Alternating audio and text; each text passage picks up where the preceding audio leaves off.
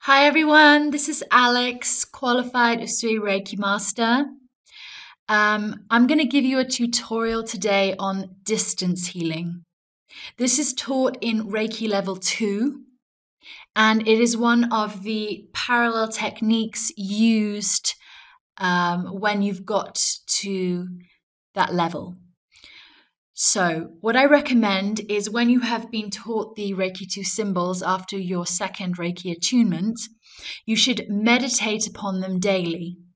This will help you to make sure that you know how to draw the symbols and visualize them, but also name them correctly. That is of utmost importance to do a correct healing both on yourself and on your patients. When you meditate, choose a quiet room where you won't be interrupted. Light candles, burn incense, and play soft meditative music. You should start by emptying your mind and slowing down your breath.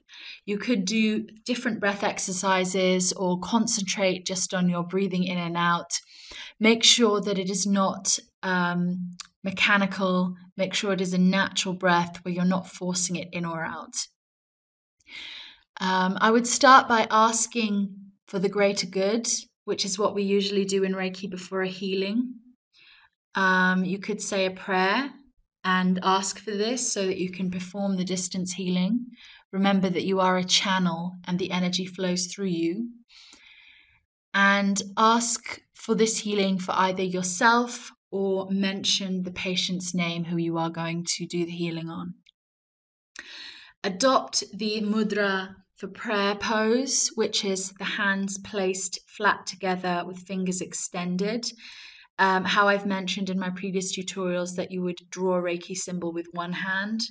That's how you would have your hands but close together. And recite the 5 Reiki principles. I have another tutorial on that coming soon. Visualize firstly the power symbol, Shoku-rei, and feel the flow of Reiki through your body.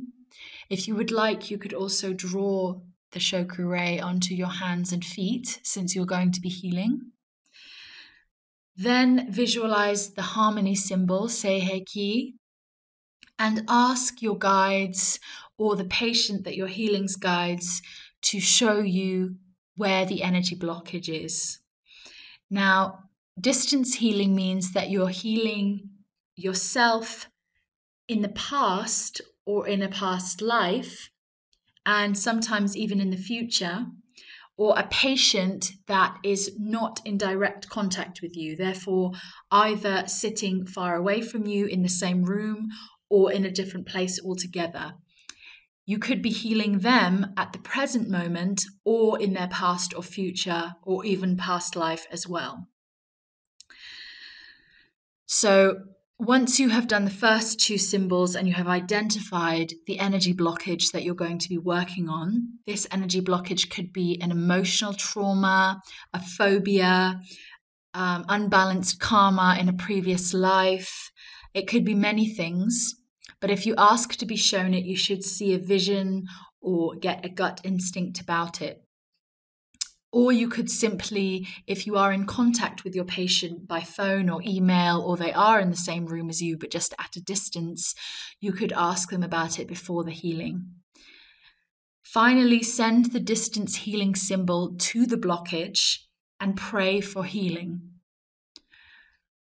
A further exercise that you could do to make sure that the healing is more powerful is to talk to, let's say that you're doing the healing on yourself. You do the same exercise procedure if you were healing the patient, but the patient is the center focus.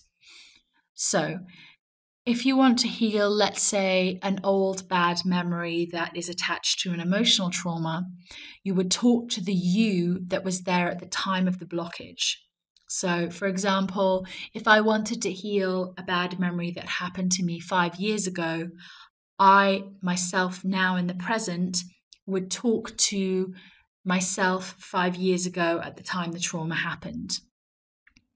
Be gentle, give your old past self advice, forgive them, and ask them to forgive themselves and anybody who is attached to that situation. Just be gentle with yourself.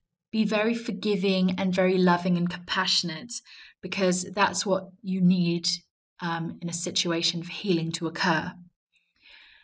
Then ask yourself at that time to imagine an alternative past, present, or future.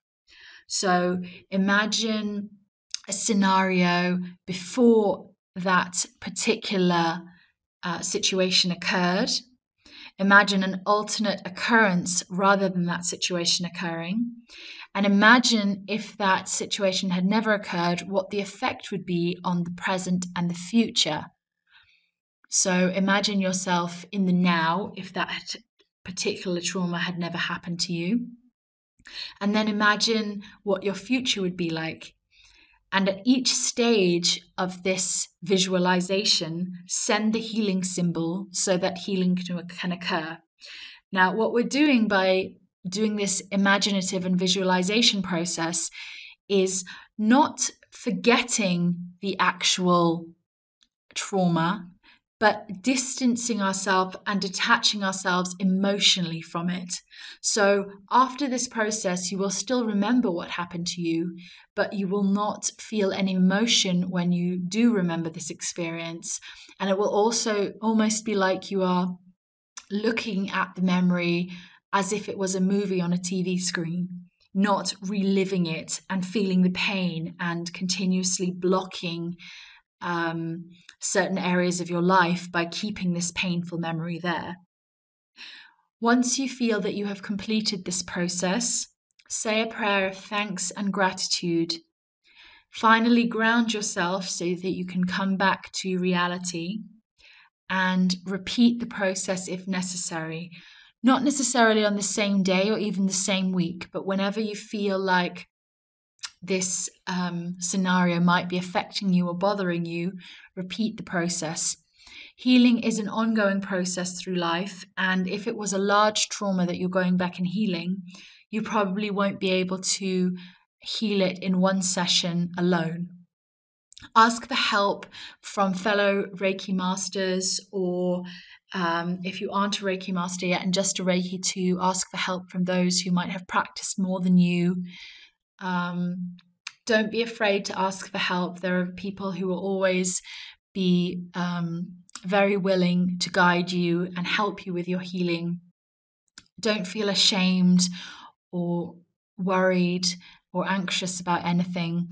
The main goal here, and as it is for everyone who is introduced to Reiki, is to help others and to heal them.